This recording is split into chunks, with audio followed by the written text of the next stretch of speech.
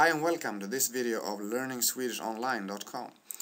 This video is on the Swedish alphabet, and hopefully after going through this video you will know how to pronounce each letter of the Swedish alphabet and how the pronunciation differs from the English way of pronouncing each letter. First I will go through the pronunciation, each letter at a time. And after that I will go through the long vowels and the short vowels, so you will hear the difference between them and the difference between the way that you pronounce it in English. And also I will show you some examples of how this is in actual spoken language, and when a vowel is short and when it is long. So this will be not a very long video, but you will get a lot of knowledge about the Swedish alphabet. Let's get started.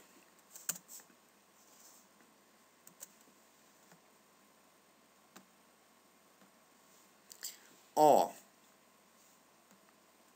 B, C, D, E,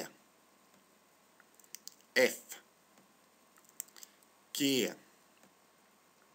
H, I, J, K, L, M, N, O, P, Q, R, S, T, U, V, X, Y, Z, Å, Ä, Ö. As you probably knew before, and as you could see in this presentation, we have three letters that English doesn't have. And these are Ö, Ä, and Å. Try to remember how they are pronounced, and remember also the way that they look. I think though that Å, Ä, and Ö will not be the hardest letter to learn if you're a fluent English speaker. What I think will be the hardest is U, because that is generally almost impossible to learn for someone who doesn't have Swedish as their mother tongue. So that is where you will keep your focus if you want to pronounce Swedish exactly the way it should be pronounced. Okay, let's move on to the long vowels and the short vowels.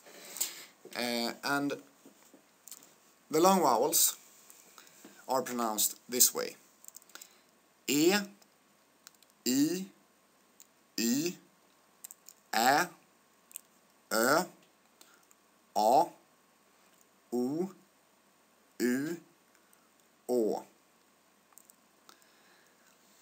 And the short vowels are pronounced this way: E, I, Y, Ä, Ö, A, O, U, Å. It's a bit hard to only pronounce the actual vowel because it's a lot more easy if there's an actual word to pronounce. So some examples of how to use this is lila compared to lilla, and Peter, Petter. What you see and what you hear is that in the lilla example there are two L, which makes lilla pronounced the way it's pronounced, with a short vowel. These words mean totally different things. Lila means purple, and lilla means the small one, or small.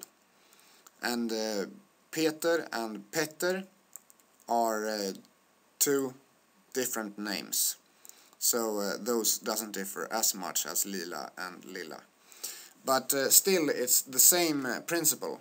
There are two T's in Petter, so the consonant is doubled, and when the consonant is doubled, the vowel before the double consonant becomes a short vowel. Try to remember that, and maybe you wonder why I have placed the vowels in the way that I have. Here I start with E, I, Ä, Ö, A, O, U, Å instead of A, E, etc. But this is because the vowels are divided between hard vowels and soft vowels. And here I start with the soft vowels, which are E, I, Ä, Ö, and then continue with the hard vowels, which are A, O, U, Å. We will go through this some more later on in the course, but you don't need to worry about this right now because it's not that important.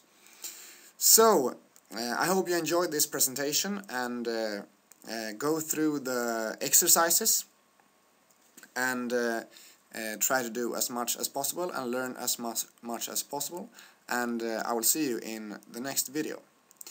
Have a nice day.